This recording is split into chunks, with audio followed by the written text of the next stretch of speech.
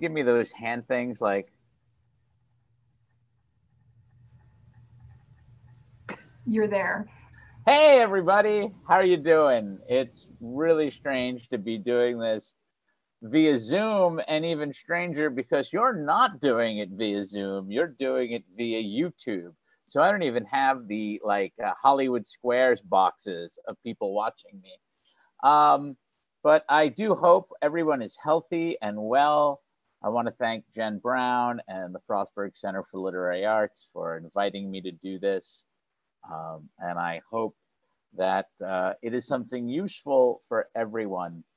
I'm talking today about song and creative nonfiction and the way we can incorporate music into our writing. And to begin, I think the question is, well, why song? And first of all, it's one of the original human art forms. It probably predates any sort of visual art. It probably coincides with the birth of music, but for as long with the birth of spoken language, but for as long as we could communicate using rhythm and pitch, there has been some sort of musicality. So music is really ingrained into the fabric of our evolutionary being. Second, it has a long and close relationship with language and story. Poems were sung long before they were on the page. They were often accompanied by music. And if you think about some of our favorite songs, they tell stories. Many of them tell stories. And of course, most of us can remember lyrics to a song, but not remember like the name of some of our students, for instance. Thirdly, at least for writers through Generation Z, music has had a huge impact on our formative years, which is to say that psychologists suggest that person's musical tastes get cemented between the ages of 13 and 15. So if you think about the sense of nostalgia for writers, but also the sense of how important that time is for developing our own identities away from our parents and our families, establishing that sense of who we are. Music is pretty key to that. And lastly, popular song, and by that I mean, any song being promoted commercially at this point, often engages key human emotions and psychological principles. For more on this, you can check out the great book called Rock and Roll Wisdom by the psychologist and psychiatrist Barry Allen Fisher, who's a professor at Columbia University. It is terrific at examining bits of song lyric and how it engages our emotional and psychological being. We all have favorite songs, and we all have songs that speak to us.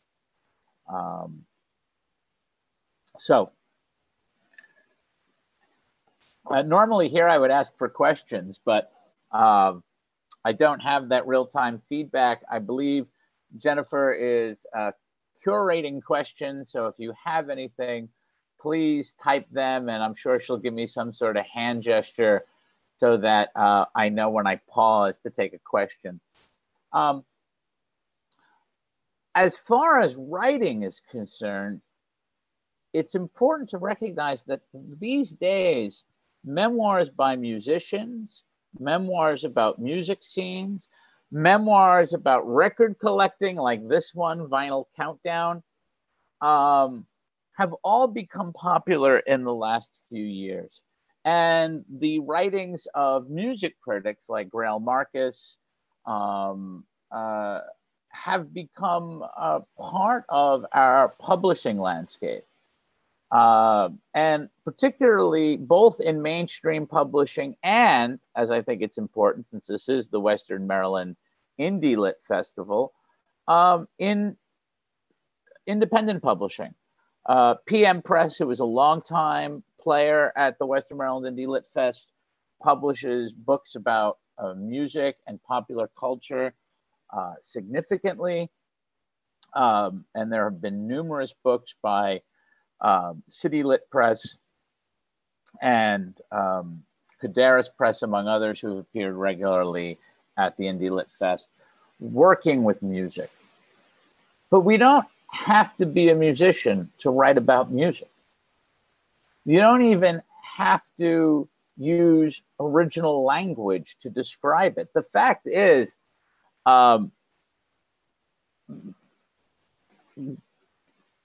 Graham Sharp, who wrote this book, was a music reviewer for years. And he mentions that after a while, there are only so many ways you could talk about an electric guitar being played or drums being played.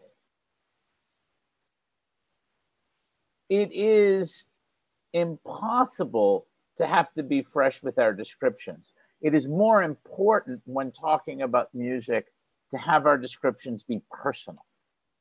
That what we are looking for in creative nonfiction is that way to talk about the music as we need to in the language that is particularly ours. We are not writing objective reviews in creative nonfiction, but personal reflection. Song then becomes a way of flavoring a piece, but it can also be, in many ways of controlling a piece of writing.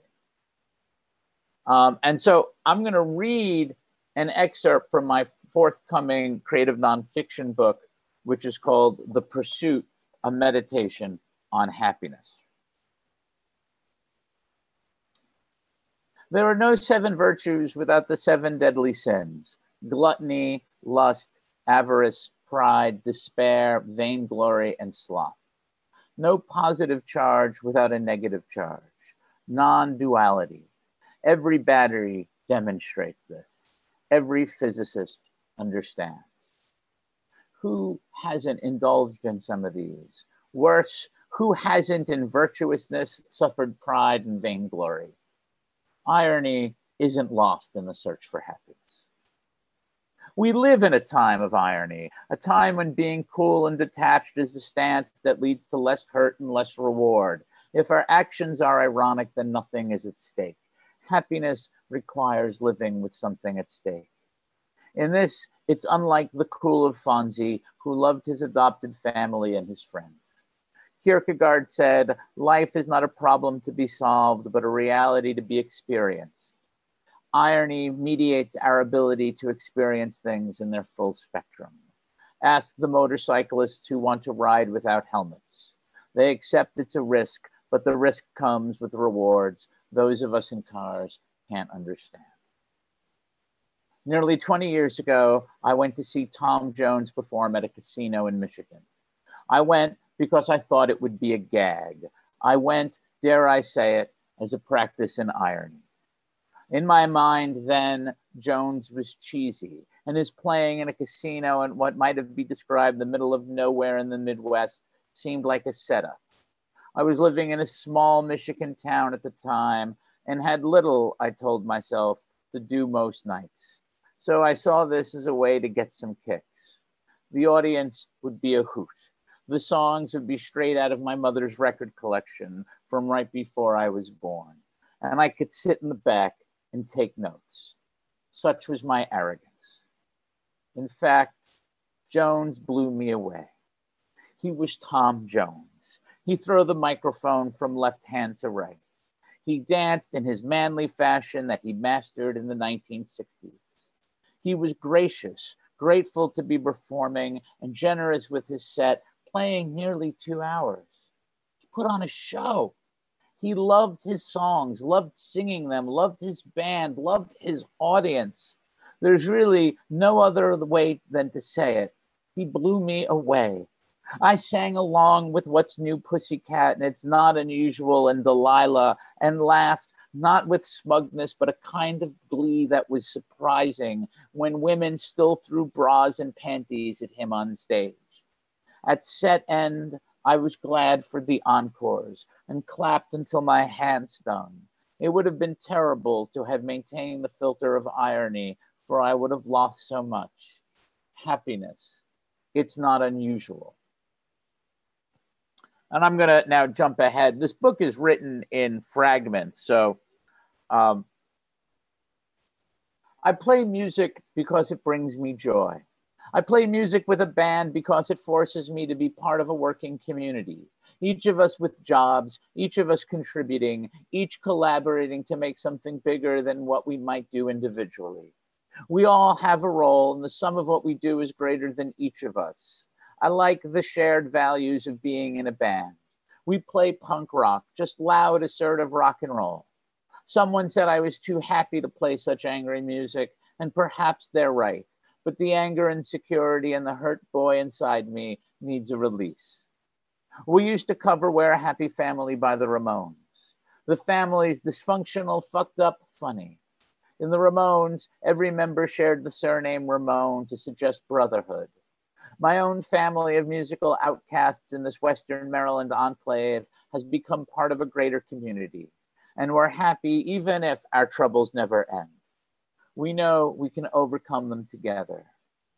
One of the things I learned from punk rock is the importance of scene, of community. If everybody chips in, who books the bands, who publishes the zines, who finds a venue, who puts people up, the community thrives. People get the enjoyment of seeing bands play the music they like, maybe even some of them doing it well. Scenes have a shared sense of values that have nothing to do with politics or religion or sexual orientation. They are about working together to make something bigger happen. This is a model for better communities in general, but it requires a sense of inclusiveness, not exclusiveness. When I read about another African American killed by police, I flinch because it emphasizes that the community at large sees Blacks as other. And it shows a side of the United States that is ununited, non-inclusive. I've been the outsider, the misfit, the punk. I empathize with that sense of otherness. The Partridge Family theme asked us to come on, get happy. The Beatles told us happiness is a warm gun. The Kinks assured us everybody's going to be happy, while the Buzzcocks ironically let us know everybody's happy nowadays. Reagan Youth asked, are you really happy? The Replacements celebrated being unsatisfied. The Rolling Stones insisted, I can't get no satisfaction. Of course, I couldn't. I didn't know what I needed to be satisfied. Just another struggling human being. On Exile on Main Street, they declared, I need a love to keep me happy. And I believed them. Unfortunately, I wasn't an attentive reader at that age because the key phrase there is keep me, which implies that Mick Jagger is already happy. But even that philosophy of needing a lover to keep me happy is a lot of pressure on many of the relationships I've had. My happiness was dependent on them. For whatever good it does, I apologize to all my exes who couldn't live up to that monumental task. It wasn't their job, just like it isn't the job of my Grubhub driver to deliver my happiness on the coldest day of the year. He tried the best he could to get dinner here quickly. Those women who tried to love me the best they could. I just didn't understand that what their role was then. I failed them in not being able to keep them happy too. The editor in me now suggests that we say happier in such phrases. I'm happy. I need a lover to help make me happier. Why? It would add another vocation to my life, give me something to aspire to. Of course, that means seeing love not about something people do for us so much as what we do for each other. Aspiration. That's why so many times we fail, while so many times I couldn't get no satisfaction.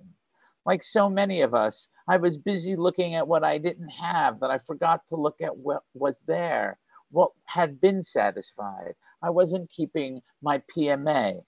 That's positive mental attitude. The Circle Jerk sang, be nice, say thank you, say please once in a while. It's a beautiful world we live in. Give your brother a smile.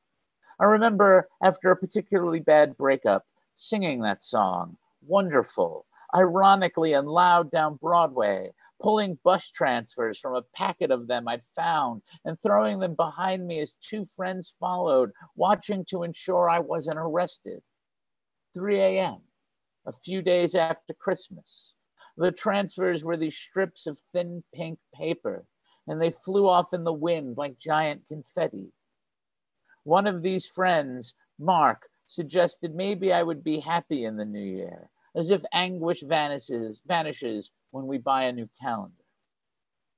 Mark died 20 years ago. The other friend I haven't spoken to in 30. The self I was then is long gone. I'm grateful for both of them as they helped me get here. Gratitude is a cornerstone of keeping a positive mental attitude.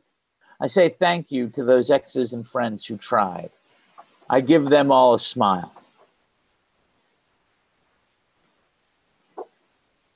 I think there's one more that I want to read. Yeah, here it is. Music is one of those wells I can dip into to find joy.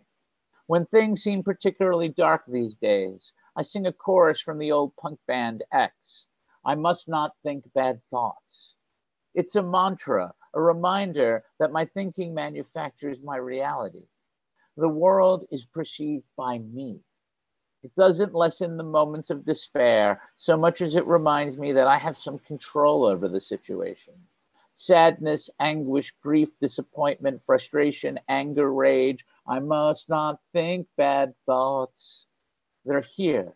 They're a part of me, but they exist beside joy, success, friendship, love, excitement. Still, I dislike songs that feel trite. I never was a fan of Don't Worry, Be Happy, because it failed to acknowledge that worry is something we do. Perhaps it's more essential to worry, but choose to be happy. More honest, but it doesn't make for a good melody. We can't not worry. The bills need to be paid. My brother has cancer. It's below 0, and when I go to the car tomorrow, it might not start because of the cold. Worry, but look beyond the worry. I have this room, a hard drive full of music, a belly full now of food. The aftertaste lingers in my mouth, reminds me of my good fortune. Out the window, the cloud cover has gone, the snow for now done, though a dusting of it blows sometimes in the wind, makes apparitional figures that swoop and sink back onto the courtyard. Above, the moon wanes, some of its dark side exposed. I'm reminded it's called the dark side because it's unknown. It remains thanks to tidal locking on the far side of the earth. Maybe that's a metaphor. Is the moon presenting a mask that hides its dark side the way we all do? We have to acknowledge the dark side, but somehow keep it so that we're tidal locked. This takes practice, a reminder that our dark side is with us, but isn't us. Maybe that's why I like Sheryl Crow's song so much. If it makes you happy, why are you so sad? Non-duality.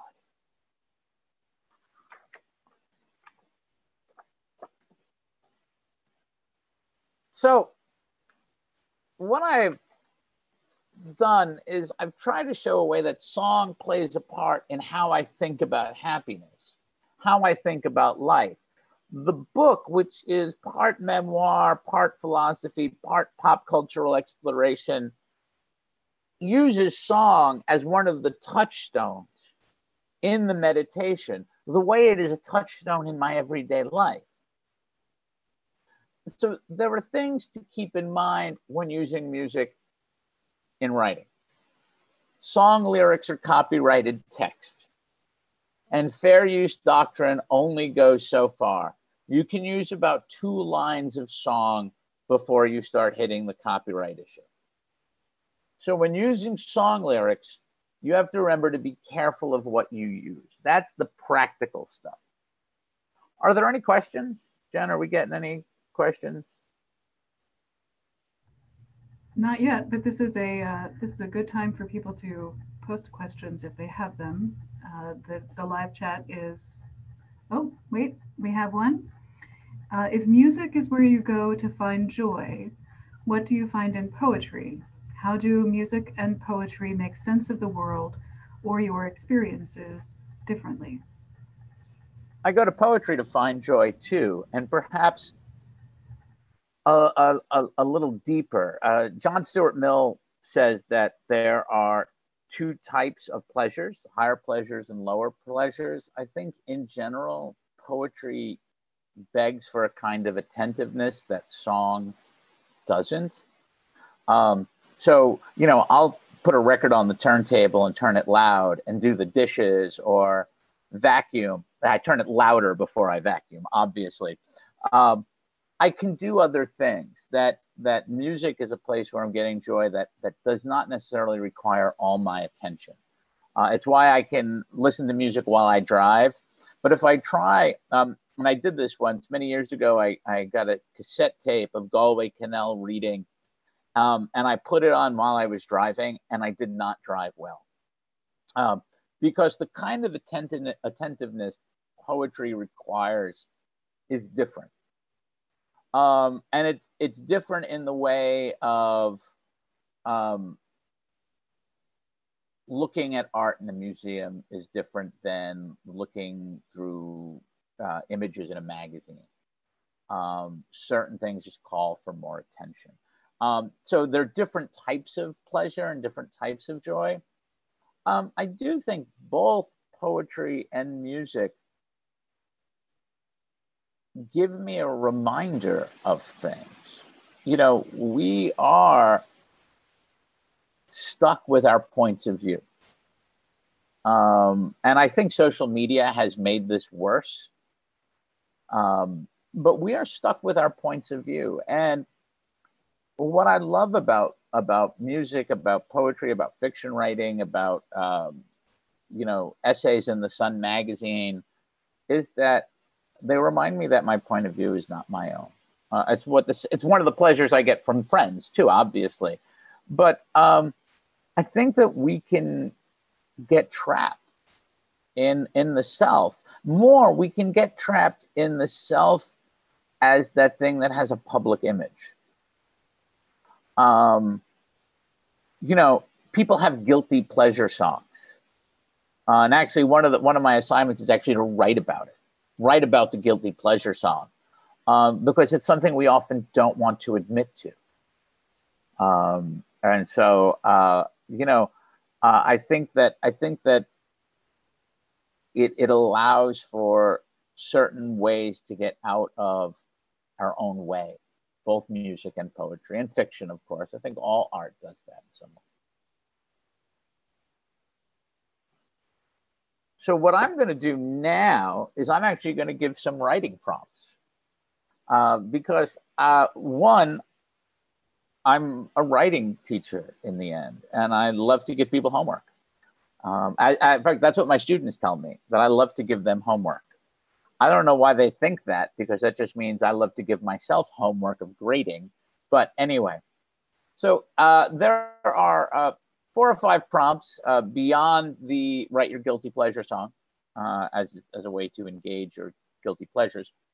The first is autobiography and song. And this is to write an essay that is a sort of 8 to 10 short chapters, which is to, and you title each short chapter the title of a different song.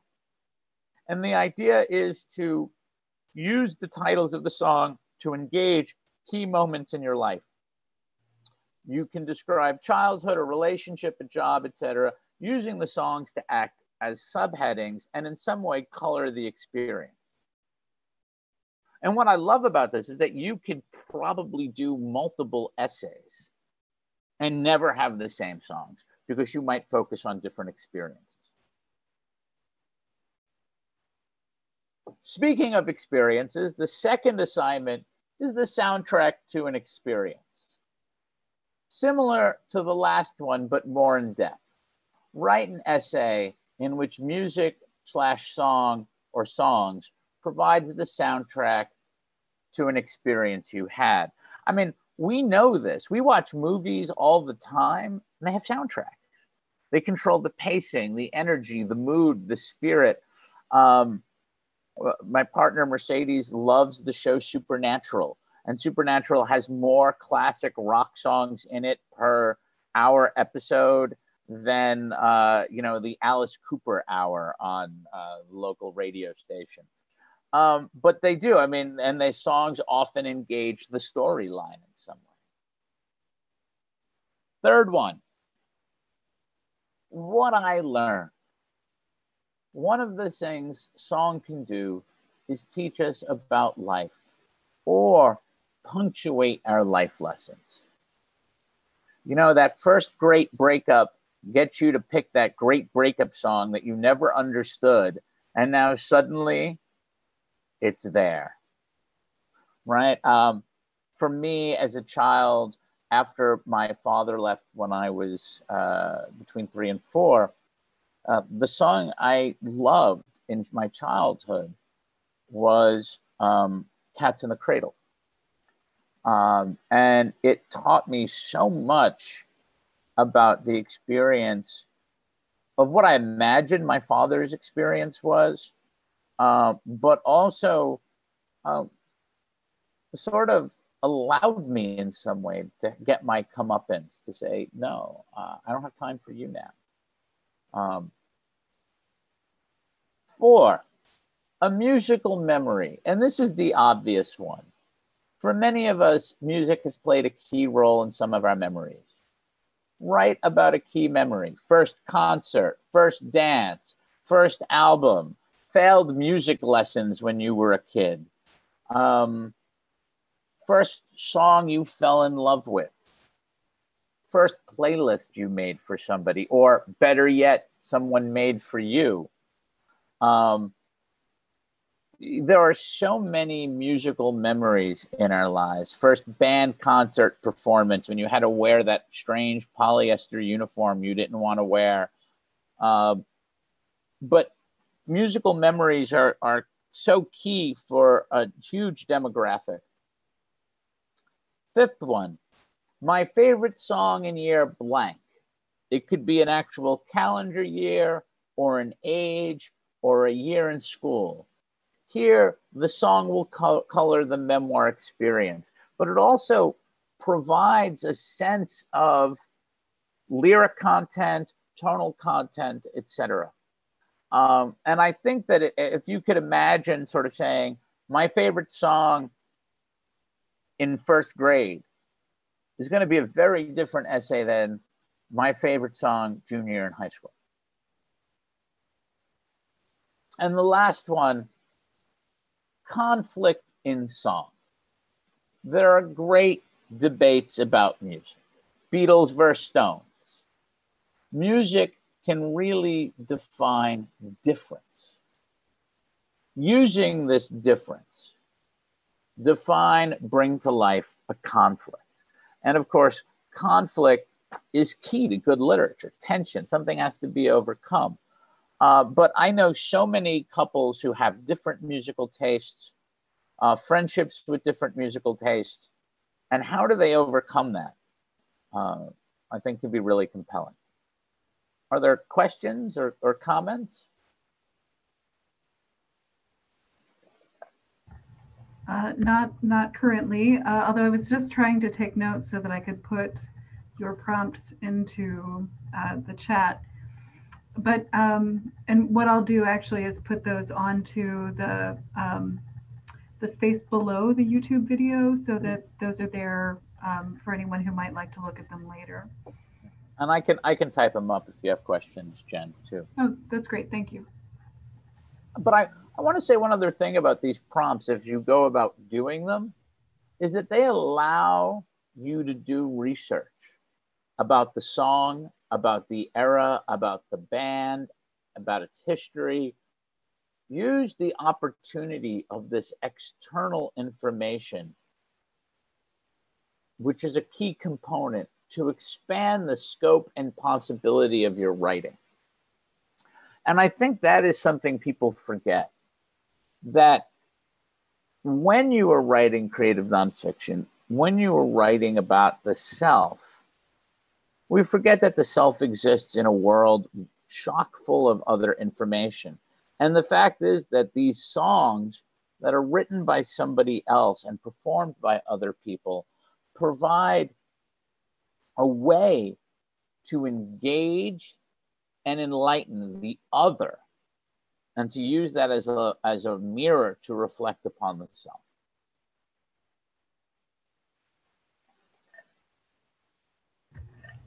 We have another question for you, Gerry. Do you ever write poetry while listening to music? How does the music impact the poetry, if so? I do. I listen to music. I listen to it even more when I write fiction, because I find that when I'm writing fiction, that fast rhythm of certain bands can get me typing faster.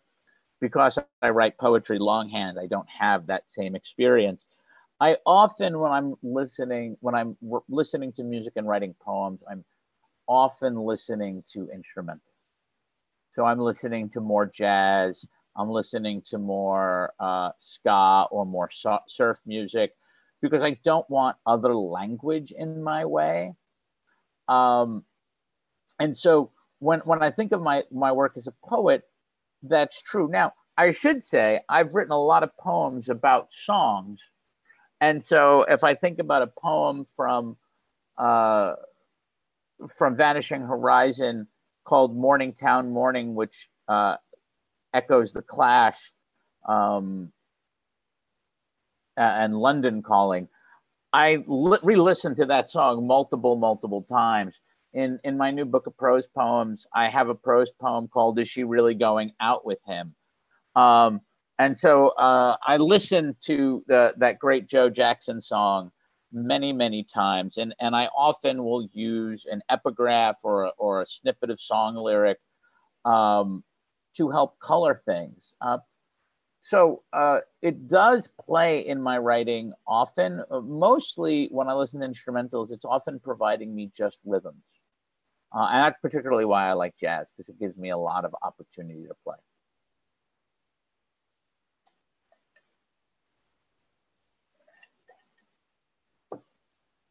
Other thoughts or questions or comments?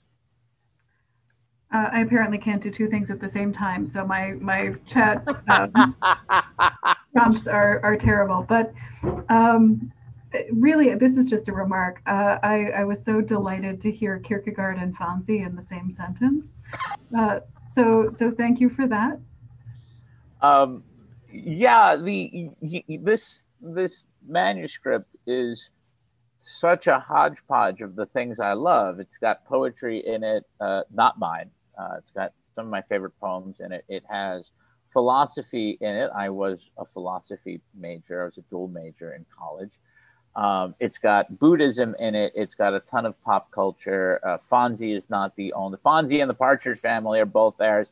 I don't know how the Monkees have not shown up in this book, but because the Monkees gave me so much pleasure watching it when I was a kid, and I admit to sometimes watching it on MeTV on Sunday morning still, because it's so incredibly goofy. Of course, lots of music. So it's been a delight, and I wanted those strange juxtapositions, or what many people would think were strange juxtapositions, but Jen Brown, not you, and not me. Anything else? So I have to ask, what's your guilty pleasure song? I have so many. Okay, the fact is this, that I talk about seeing Tom Jones. I talk about about loving Tony Bennett, and I actually say in this piece at one point, somebody's going to say that's not punk rock to talk about Tony Bennett and Tom Jones, to which I say I have no care about being a good punk. And in fact, I actually think when I was on a college radio station in my youth, I had a show called Jerry's Eclectic Chair, and I would mix Frank Sinatra into the Ventures, into P-Funk, into the Circle Jerks, and people would call me up and say, you should play some more punk rock, and I would say okay, and then I would play Mac Davis. or like, you know, early outlaw Waylon Jennings, because I just don't like a lot of those monikers in a lot of ways. I like good stuff. So guilty pleasure song. I admit to owning Chic's Le Freak album. I think Freak Out is such a great song, and it's a great song to put on when you're feeling gloomy. I own all the first 3 Village People records, and they do get airplay. You know, really, you know, there's not anything I'm too ashamed of. So, you know, my guilty pleasure songs are legion. Other questions or thoughts? We have a very quiet chat. That's because I have no audience. I'm on at lunchtime. People are busily eating cold pizza. You know, maybe just one person. But well, I suppose we could maybe wrap this one a little bit early. But Gerry, thank you for reading from the new book, which I'm so looking forward to reading, and for giving us the prompts. If you don't mind sending along that electronic copy, I'll put that here in the on YouTube. And, yeah, I'll just get them typed up. Yeah, I appreciate it. And yeah, thank you again for a really delightful lunch hour, far more delightful than my cold pizza. Thank you, Jen. Thank you, everybody out there in TV land.